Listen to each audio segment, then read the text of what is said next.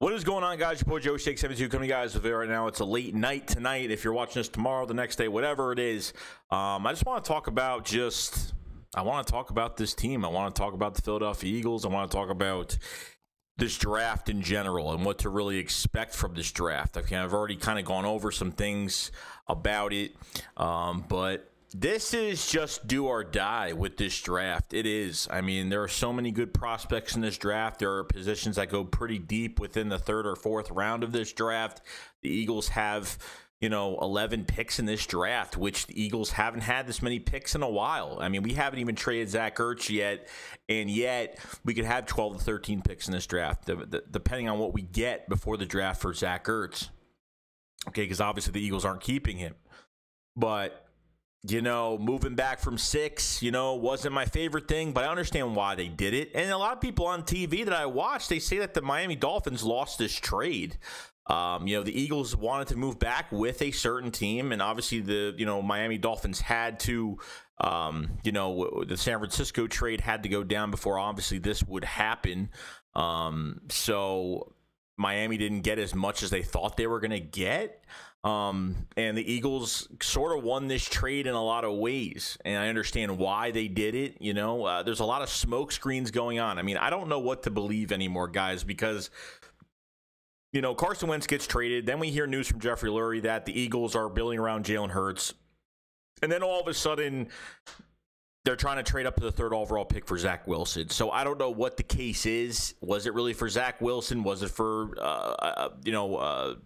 a receiver or Jamar Chase, or I don't know at this point. I really don't.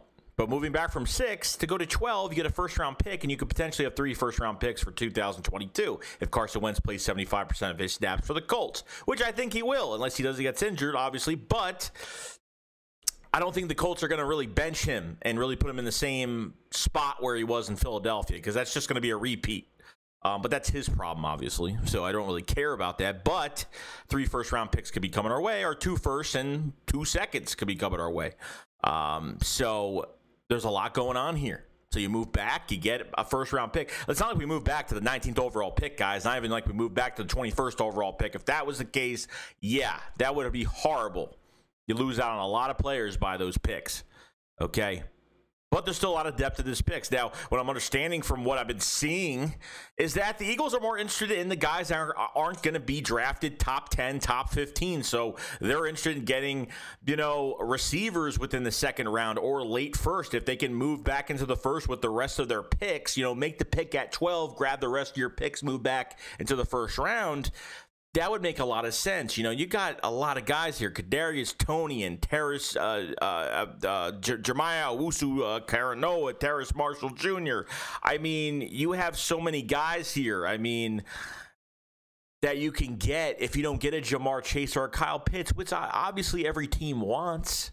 You understand? Like, they go defense. I mean, what I really expect them to do is they could go defense the 1st round. It actually could happen, guys. They could go get a J.C. Horn. They could get a Patrick Surtain if he's not, grabbed by the Cowboys. There's a lot of good players in this draft. You could get Asante Samuel Jr. in the 2nd round, if he fits the scheme for the Eagles on defense. So there's a lot going on here. I mean, would they go after a Najee Harris? There's a lot of questions. I mean, there's a lot of questions with this team right now. I think most of all, the Eagles want to get as many weapons around Jalen Hurts as possible. I think that's what they want to do. And from meeting some of these late 1st round talents like Terrace Marshall and Kadarius Toney and some of these other guys that have a lot of high ceiling, you could get your star that way as well. But is it promising? No, but the draft is a lottery. I mean, that's what it is. The draft is a lottery. The draft is a gamble. And, pro days only get you so far, but it depends if the player is drafted to a team and if he works out in that system. If he gets drafted to a team that's a total mess, that has bad coaching, I really don't want that to happen. I think this coaching staff was a huge upgrade for 2021. I think it was the right call to get rid of Doug Peterson. Obviously, Howie Roseman is still here, which, this is his last year on his contract, by the way. So this draft is make it or break it for his job. I mean, a lot of people say that, Howie's, whoever else is going to be the scapegoat. Jalen Hurts is going to be the scapegoat. Nick Sirianni is going to be the scapegoat. Now, I'm not saying that every coaching hire is going to be perfect, but I think they ended up getting a really good coaching staff. I really do. I mean, you pretty much took the Colts coaching staff between the pass game the passing coordinator. Nick Sirianni was Frank Reich's right-hand man. And, Shane Steichen, the way he's worked with, Justin Herbert and the Chargers and kind of turned him around a little bit, and how he's worked with quarterbacks. He's been a receivers coach. So there's a lot of familiarity with these coaches and how they know each other. Okay, defensively with Jonathan Gannon from a DB coach that did very well. Now as a defensive coordinator, he's going to bring a lot of excitement to this defense. So what am I looking at right now? I'm looking at a team that is dying for those building block pieces we need for 2021. It might not be a division win. It might not be a contention for getting in the playoffs. But what you could look at for the Eagles in 2021 is a team that's looking for those building block players for the future. You see what you get in a year of this season. You build off that. Obviously, the Eagles will be in a way better cap situation next year than they were this year. Definitely, they will not be $70 million over the cap. Okay, obviously, hard decisions will have to be made next year with our defensive line and what's going on with that. So there's a lot going on. Okay, offensive line wise, you have a good offensive line. If they stay healthy, and that's 14 changes at the offensive line is ridiculous. Thank God Stoutland is still here with us. He could have took that job at Alabama. He didn't. He stayed with the Eagles. Obviously, someone beat him to the job, but he's here and he's with us. And I think he's the best offensive line coach in the whole entire league. Okay, Jack Driscoll, Nate Herbig, Jordan Mailata will hopefully finally get his left tackle start. Okay, he's 6'8", 350 pounds. I mean, you're not going to find that size anywhere. Okay, you go to the running backs. I like the Miles Sanders, Boston Scott, Jordan Howard, Elijah Holyfield. I like some of these guys. I really do. I don't know how they're going to use running backs. I don't know how are they going to use a bruiser and 2 running backs. I don't know what they're doing. I really don't. If it was me, I'd keep 3 running backs. Definitely a 3-headed monster with Scott, Sanders, Jordan Howard for this year. I would love it. I think you do plenty of different things with this offense.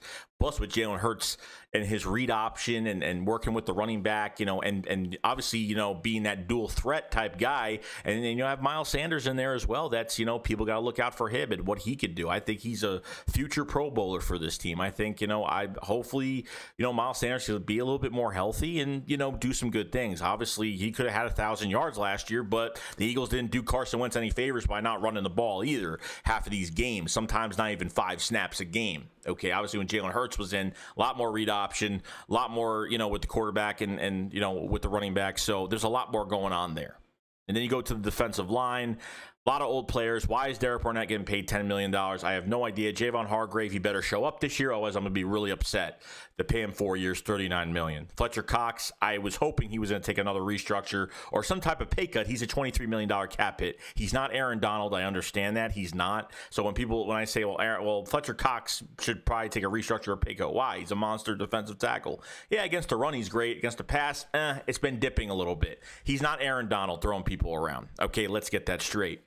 And then with the cornerback position, the whole secondary, you could say. I mean, at corners with Darius Slay, he's got 2 years left on his contract through 2022, and that's it. I mean, you have Darius Slay. You hopefully draft another guy this year, get some more competition. Avonte Maddox cannot play outside, move him to the slot, or move to the inside, obviously.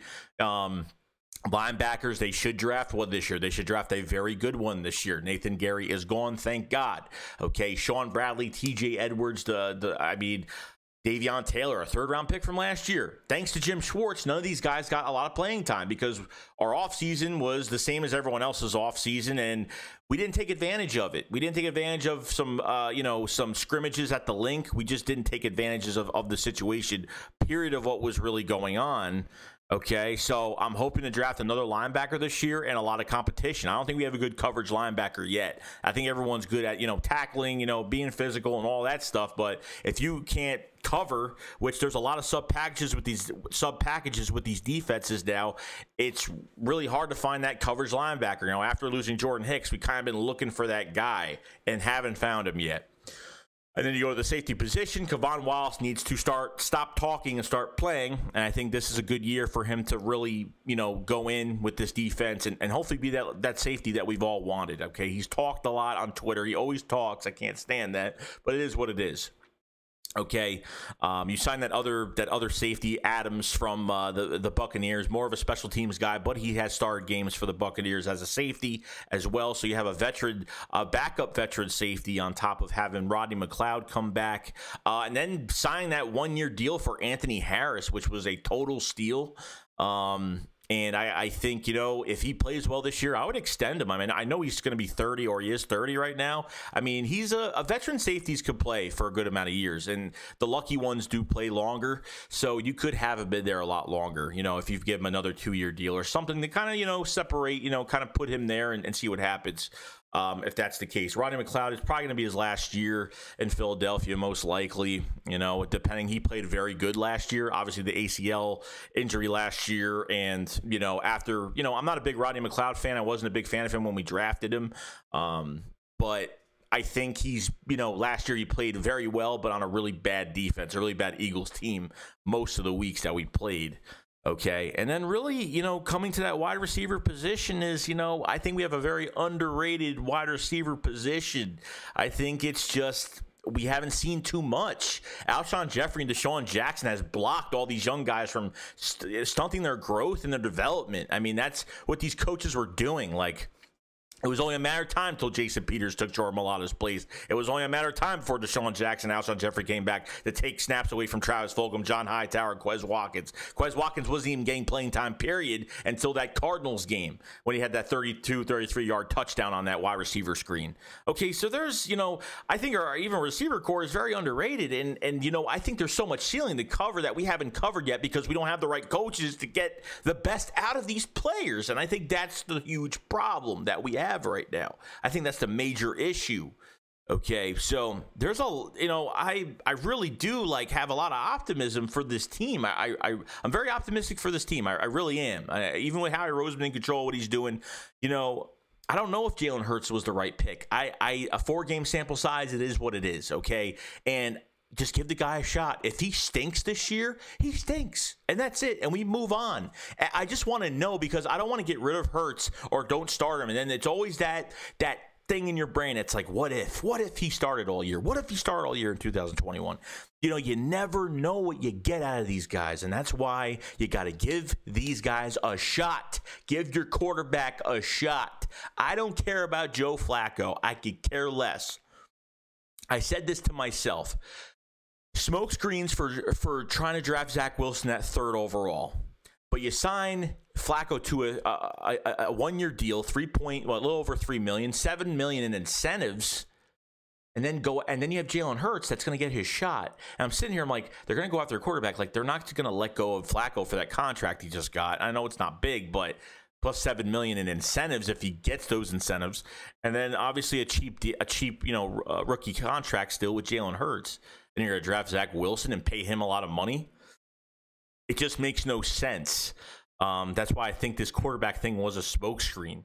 And that's they want teams to say that the Eagles are going to go get a Mac Jones at 12 or something like that. And that's what I'm hoping for. I mean, this just makes no sense to me at all. It really doesn't. It hasn't at all. Okay? Jalen Hurts needs a shot. Let him take the leadership role. He's been acting like a leader. He's been training his butt off. He's been working out with the receivers. He's going to be working out with more receivers. He's going to get these guys prepared, work on that chemistry in the offseason. Okay, I'm done with Carson Wentz. He is gone. Now it's a new era now. I'm all up for whoever's quarterback for Philadelphia Eagles. I will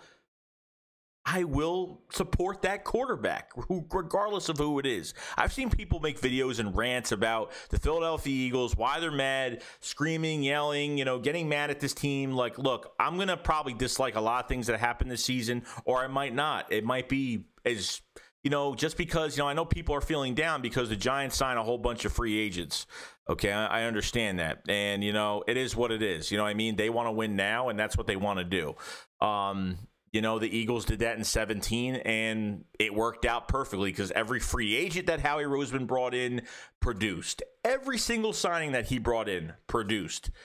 And it was a very good season, and that's what this could turn into. But the Eagles need to be smarter.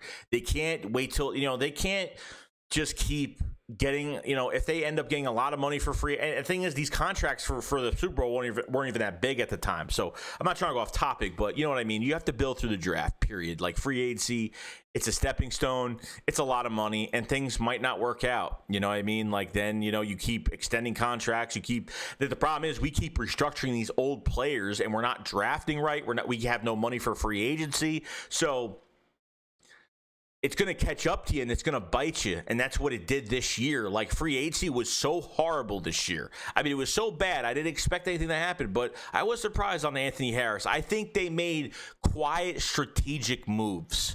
Okay, I was really happy they didn't bring back Jalen Mills. I could see this team is definitely changing. I mean, I could definitely see a youth movement coming into this team, and I like it a lot. Okay, I do like it a lot. So that's really all I got to say, guys. I'm really excited about this season. And then this draft, I mean, it could be almost anybody at this point. I don't know. All I know is they're not drafting a quarterback with the 12th overall. But between the players that they are meeting, I know, like, meeting players is like, doesn't mean they're going to draft them. I understand that.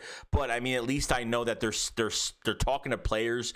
Those names I'm hearing, like, you know, Terrace Marshall and Kadarius Toney at receiver. Like, at least I'm seeing names that could be real good, solid, productive players coming to the Philadelphia Eagles. So, I mean, very excited for that, and can't wait till a few weeks.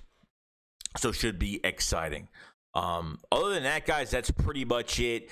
I didn't tell anybody this yet, but there will be a huge update for this channel before the draft happens. You will find out sooner or later. It's a big surprise. I am very happy to announce what's going to happen, and not now, not doing it right now, but there's going to be a big update, and a lot of cool things are going to happen, and something more fun, and I can't wait to do it. So I can't wait to let you guys know when it does happen, and I will see you guys later, guys. If you guys haven't liked this video, hit the like button, subscribe. The support has been unreal. You guys have been fantastic, and thank God we could go through this together and do some good things. Other than that, guys, that's pretty much it. I'll see you guys later. Shakes what up, fly, fly. Peace out, guys. Peace.